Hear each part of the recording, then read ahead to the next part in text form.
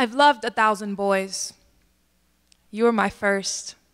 Back when I wasn't forced to wear shirts, we loved each other barefoot and naked, unconditional playmates in the dirt. I could write lullabies about our newborn love. I know I care for you in a different way.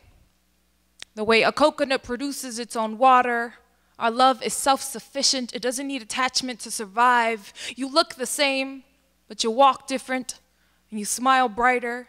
And I don't know which one of us will be honest first, but all I know is you look at me, and my knees fumble, and my neck sweats, and my eyes expand. All I know is your smile is like the end of a revolution. Now we don't know we fighting. I can't help but want to be the smallest part of the shine in those teeth. All I know is my heart beats overtime when you're near. If I shall ever go into cardiac arrest, just know you were to blame, and that's the best way to go. I wouldn't mind dying in your grace. All I know is I want to confront the atom in that apple that has bruised your neck to perfection. All I know is my hand fits perfectly in yours and forms a shield that bubbles around us, and life's pain seemed to just fade. We have become immune to its blade. I wanted to start my own holiday. And on every Sunday, we shall bask in each other's skin and become enveloped in a more where the debris of the week is whitewashed in our sheets. And just for one day a week, we can settle in peace. But it happened. In the manner that all things come crashing down, my dreams of you fell apart. You, a wild orchid, and me, a rice picker. I pluck you as if you were food to eat. Like I don't know you've been eaten before. Like I don't know you earned your work. Like I don't know how your hands got to be this soft and rough. I dream of you in the light.